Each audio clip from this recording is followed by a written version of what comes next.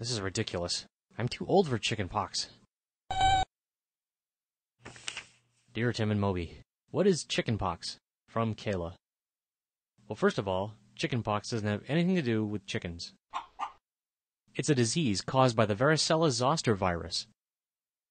Chickenpox is a classic childhood disease. Most people get it when they're kids and come through it just fine.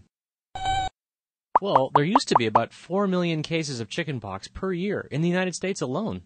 But the number of cases has gotten a lot lower since a vaccine was released in 1995. Chickenpox can cause flu-like symptoms like vomiting, fever, and just plain old feeling sick. But the classic sign is lots of irregular red bumps topped by clear, fluid-filled blisters. Ugh. And the most annoying thing about them is that they itch. A lot. I know, I'm trying. You have to be careful not to scratch them because they can scar or get infected. Oatmeal baths can help, and so can some anti-itch lotions. This is true, but even if you're good about not itching, the fluid will break out of the blister a few days after it appears. That fluid is really contagious because it carries lots of tiny little viruses. The sores stop being contagious after they crust over and fall off like little scabs after about 7 days. You can be contagious for a couple of weeks, though, because new blisters pop up at different times. Because it's so easy to catch, it's important to stay away from people who haven't had chickenpox when you're contagious. That's why you have to stay home from school, even if you feel okay. Of course, even keeping away from people won't stop the disease, because it can spread through the air really easily. Once you've caught it, the virus has an incubation period of 10 to 21 days.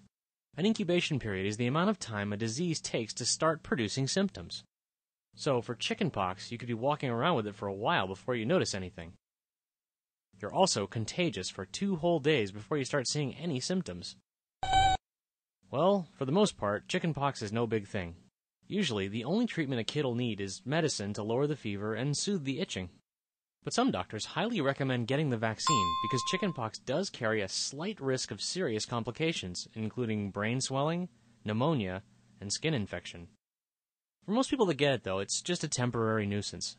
One cool thing is, once your body has successfully fought off the virus, you're immune to it. You pretty much never have to worry about chickenpox ever again. Oh, well, some people do get it after early childhood. What a pain that is. And it's rare, but actually some people do develop it more than once, especially if they have a mild case the first time around. Basically, their body didn't build up enough immunity against the virus the first time around. That's the body's ability to defend against the disease.